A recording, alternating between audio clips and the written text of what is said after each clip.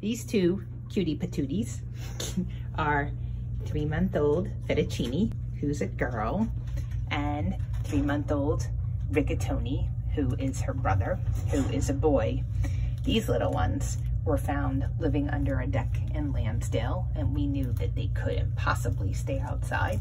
So we were able to bring them into a foster home, and they are just the sweetest, nicest little kittens you ever could meet.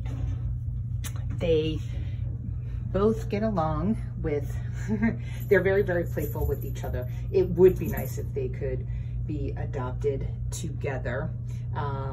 They do like to snuggle. And again, that is Rigatoni, and Fettuccine is already all the way down here. She's just jumping right out. They get along well with other kitties and dogs, and they would good with older kids. They're just sweet, really nice tabby kittens. And it's got some great markings here on Fettuccine, almost like a mackerel tabby a little bit, but she's got the white feet, and that's how you can tell her apart from her bro, who is not as adventurous to jump on out. I think he's just waking up. So both Rigatoni and Fettuccine have been altered. They are FIV and feline leukemic negative.